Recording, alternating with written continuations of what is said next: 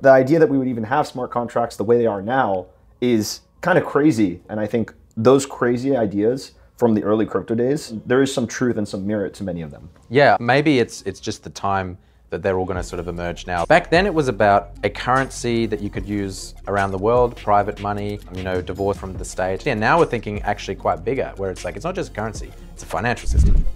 Do you think we're coming full circle? Because man, I remember back in the day, it was all about, oh, let's get Bitcoin to pay for a coffee. Or I remember Dish was one of the first, was it IPTV thing or something like that? You could pay Bitcoin. Yeah. And then Xbox Live had a thing where everyone was freaking out. It was like the biggest thing ever. And now we have Solana with the Solana Pay and stuff like that. Do you think it's like coming full circle where, okay, now we're getting back to payments and getting back to the currency kind of stuff? Yeah, so, there's this Web 2 idea that a lot of ideas were just too soon.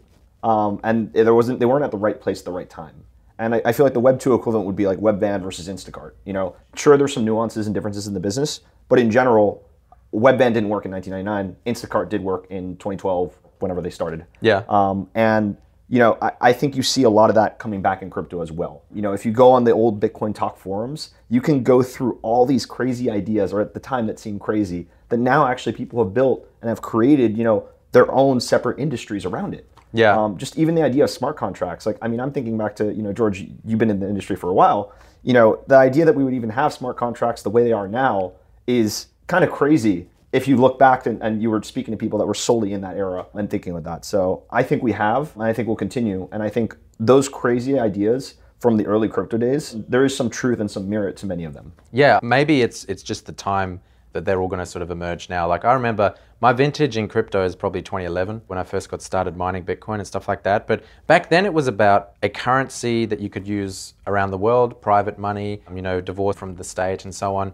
And really, you're trying to create a financial system with that, but you don't have all of the other stuff that goes with it, right? So people back then were thinking, oh, maybe one day we'll be able to lend our Bitcoin, or we'll be able to do, whatever it is, pay for stuff in Bitcoin, or swap it without an actual exchange that's a database, and we have to do custody.